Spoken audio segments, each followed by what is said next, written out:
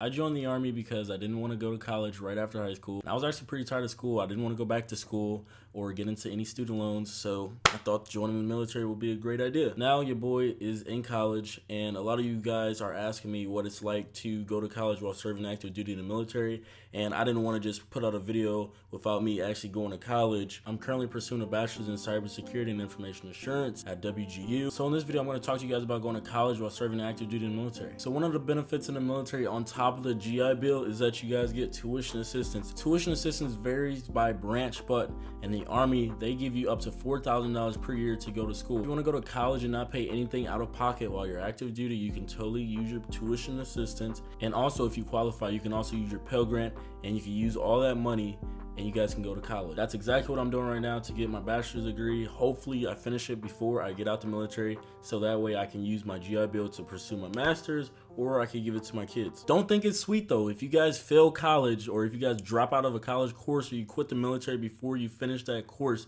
you will be paying that money back that the military gave you in tuition assistance. So they're going to give you this money, but you actually have to, fulfill your obligation to them, so finish your college courses. But usually colleges give you like a grace period before, it's reported on your record that you actually dropped a course. I think it's like 2 weeks before the course starts. So definitely think about, whether or not you guys want to actually do this college course before you, have to commit your money to something that you didn't even do. So now I'm going to tell you why you should go to college. And I'm just going to keep it a buck with you guys. Before the military, I was the type of person to say like, oh, college is a scam, yada, yada, yada. It's a waste of time. It's a waste of money. And although I don't agree with that statement wholeheartedly now, I do believe like the whole processes, how college books are so freaking expensive, the fact that the price of college went up but the whole quality of the education hasn't really gone up since either. If you're getting your college degree for free because of the military, like, just go to college, man. Like, honestly, get like an associate's, get some sort of college degree or vocational program, something under your belt before you get out, because you guys can get paid via the Pell Grant. If you guys go to school in the military, it just opens more doors for you, and your career just opens more pathways for you to choose. It increases your earning income. I'll put some statistics on the screen right here, and it's free. The military is going to put you through so much stress and hardship, and the fact that you guys don't take advantage of this opportunity, you guys are going to definitely regret it. All right, so the process of going to college while active duty, it's not hard. The hardest part is starting. Remember that, kids. Like, that's with anything in life except computer science. Each base you guys go to should have an education center, and you guys can basically go to the education center, talk to a counselor, and they will basically walk you through and tell you how to go to college, paid for by the military, tuition assistance. And if you guys don't know, what college to go to, or what you want to do, they can help you out with that too. I'm going to WGU, I recommend it, but I also went to AMU for a little bit. Most of the colleges that you're probably going to go to are going to be online, and online college is pretty cool because most of the time you can accelerate, or it's based off of your schedule, and most professors should be able to work with you if you got like a field training exercise coming up. I recommend WGU because they have a lot of degree programs that also come with the certifications that industry looks for on job resumes.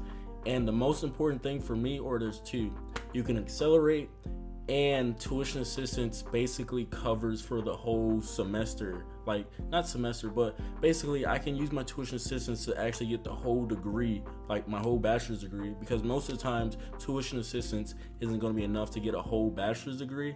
If you guys go to like any other college that I don't know of, the only college that I know of where you can do this is at WGU.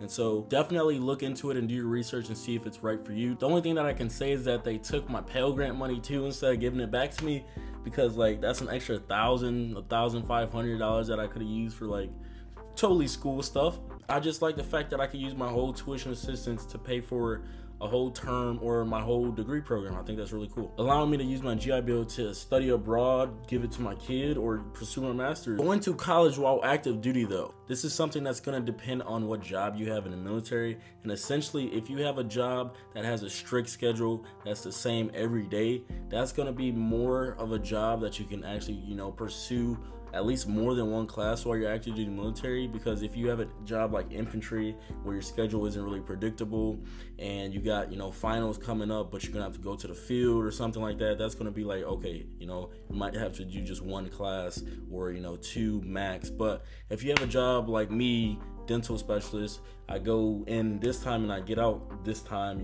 for like the whole year.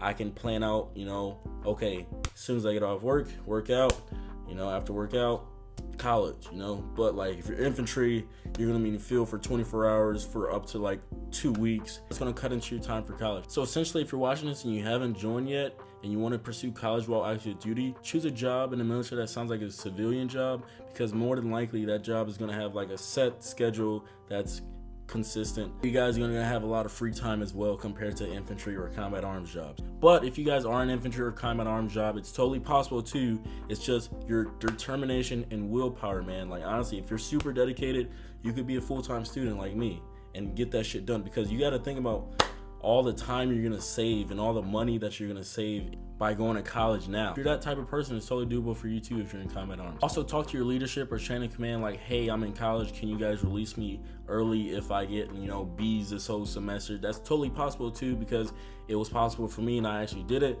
and it really helped me. So like, evaluate your options. They should be supportive about it, because going into the military while you're getting your degree and you actually get that degree helps with your military career and helps you get promoted too. So my advice for anyone trying to do college while active duty is pretty much have a very strong reason why you want to get this college degree, because if you have a strong reason why you're getting this degree, you're not going to have a hard time when you're unmotivated, you know, doing your homework, or you're not going to, you know, because definitely when I was doing college, right, I would just maybe spend a week of just not doing anything. I was so unproductive because the degree, because at first I studied real estate. In real estate, you don't really need a degree to do real estate. So I was unmotivated. I'm like, bro, I don't really need this degree. So have a strong reason why. I'm interested in cybersecurity. I want to make my parents proud. As a black person in this country, you know, it used to be illegal for us to get educated. So here's a FU to, you know, those ancestors back then who was against us doing that. You feel me? That's a pretty strong reason if you're a person of color, if you're a minority. I'm just gonna be frank, you feel me? But yeah, bro, literally, man, you guys have to have a strong burning desire to get this stuff done, because you guys also have to think about the outcome and how much better your future looks like if you have this degree. Next piece of advice is to get a good degree. Definitely make sure you like what you're doing and what you're pursuing, but like get a good degree also that, you know, brings a living wage in the civilian world, or like a comfortable wage. Like do your research on how much your degree pays you and, you know, civilian side, add that to your research or into your consideration for that degree. Honestly, kind of using my degree as a fallback plan too, because say I don't like the military and I want to get out, already valuable in the civilian world because I have this degree, or say I do get out and I don't want to use my degree right away and I want to do some other stuff, so I still have that degree. Get this degree, bro. There's nobody that can take it away from you. My next piece of advice is to take baby steps. So take one class first, see how you actually do, because a lot of people start strong but they finish weak or whatever. So take one class, see how you do, see how going to college while working, you know, how that is, and see if you can manage 2, 3 or more. You know, be really honest with yourself. Definitely create a schedule and stick to it. So for an example, after I work out and get back from work, man, I am in college for X amount of hours, or until I get these X amount of assignments done, then I'm going to take a break, and then the next day let's get back to it. Like honestly, write out your plan, write out your purpose, write out your goals and your strategies, and stick to it, and have daily reminders too. Lastly, it's not that bad. The hardest part is starting. I honestly recommend it. Think about all the time you save by going to college now and getting your degree. Some people get out and go pursue bachelor degrees or college degrees with a classroom filled with 17, 18, 19, 20-year-olds when they're like 23, 24, 25, you know, thinking like, damn, I really should have got my bachelor's degree, you know, when I was in the military. Not saying there's anything wrong with that, but I'm just saying you can save a lot of time if you literally just hunker down instead of drinking every damn weeknight or weekend, doing stupid shit, putting your time to good use. What's up, y'all? So in the video, I forgot to say that when you guys go to basic training and in your AIT, depending on what it is, you guys are also gonna get college credits already. And so when you go to college, make sure you get your transcript to your college from like your basic training or whatever. Your counselor can help you out with this. So pretty much you already got a head start based off of the military. And if you did some like college classes in high school, that's even a better start.